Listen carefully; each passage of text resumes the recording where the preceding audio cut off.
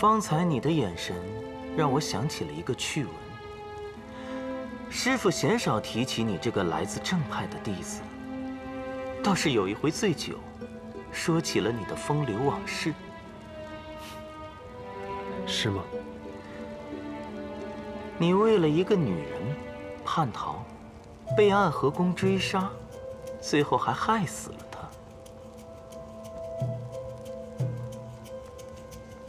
你不配提的。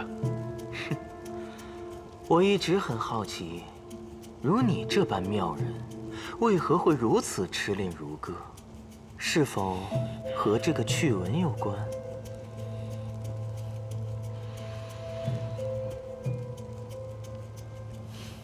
哼，你我好歹也师出同门，既然你这么迷恋如歌，我就再让你见见她。 你有这么好？我当然不会这么好，我是要你看到你的心上人和别的男人如何相依相偎、不离不弃。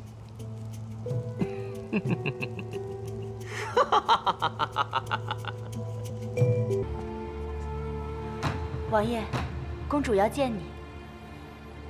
我乏了，明日再去见她。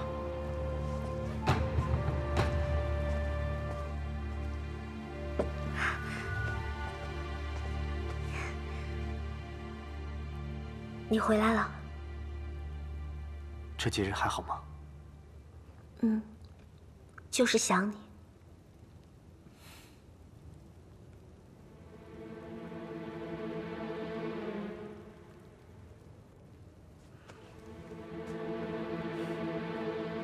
先做个样子。我醒了。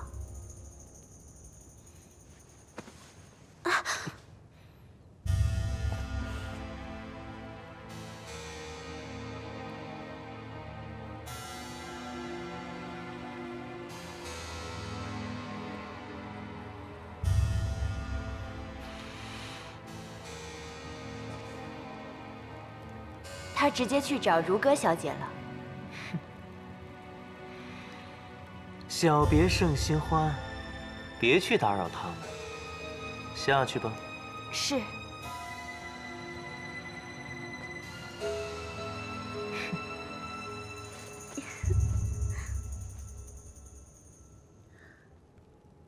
师兄，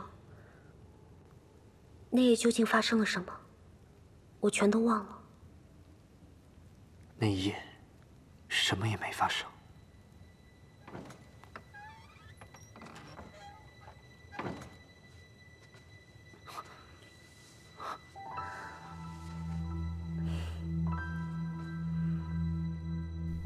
这不是我熟悉的如歌。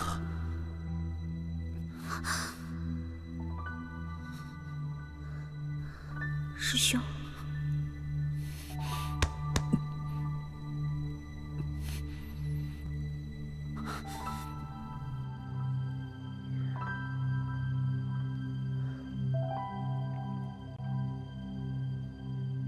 怎么会突然清醒了？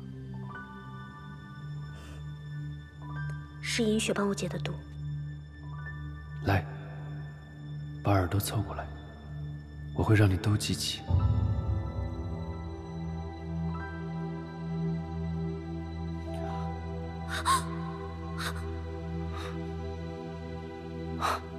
这天下，只怕也只有他能解安和宫的毒了。 师兄，这几日你究竟去了哪里？回山庄了。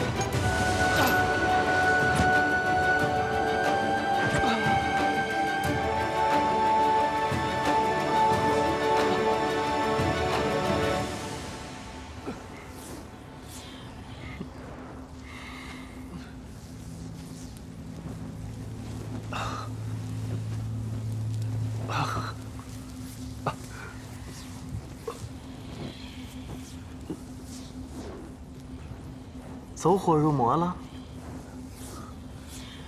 我若入魔，岂不是碎了你的意？何止碎了我的意？暗河宫昔日的公子雪重入魔道，可是武林同贺的事情。嘘，别说话，张嘴就要吐血的。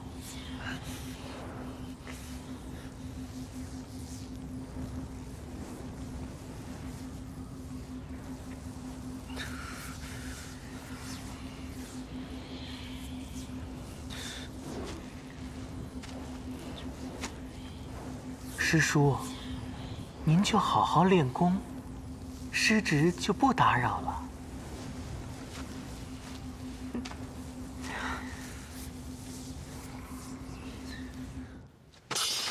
哥儿，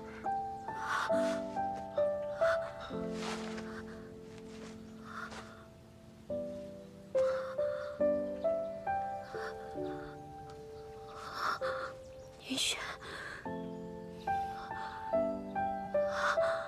云雪，不要入魔，不要入魔，云雪。唯有坠入魔道，我才能杀光他们。不可以，我跟着你，生死由命。但我不想跟着一个魔头。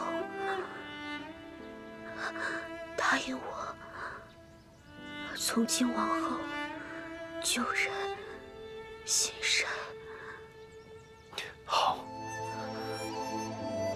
有这一生，换下辈子。好，哥。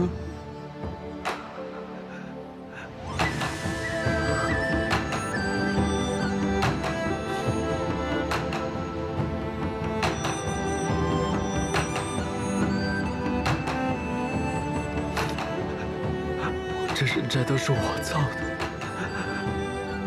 为什么是你来赎这个罪，哥？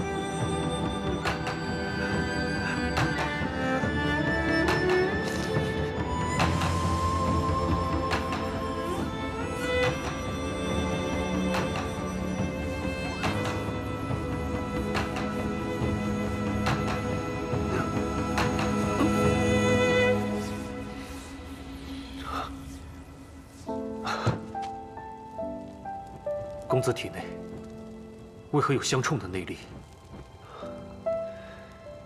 此事不要告诉他。安和心法如此霸道，昔日我修炼到1重，竟已经和爹的内功相冲。公子，你若长此以往，定会筋脉尽断而亡。不必再说，我们要快。我时间不多了，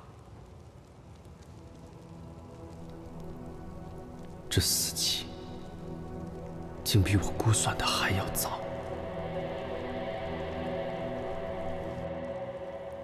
这几日，你都是如此小心吗？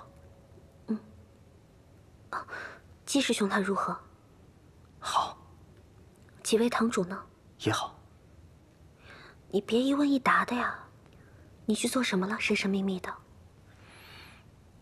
去做戏。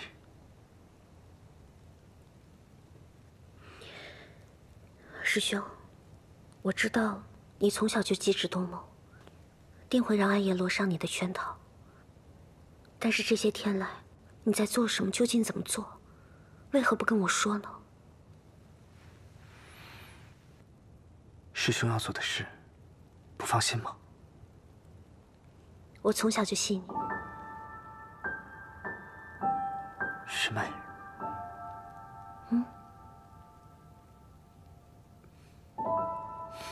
无事，我连日赶路有些乏了，先睡一下。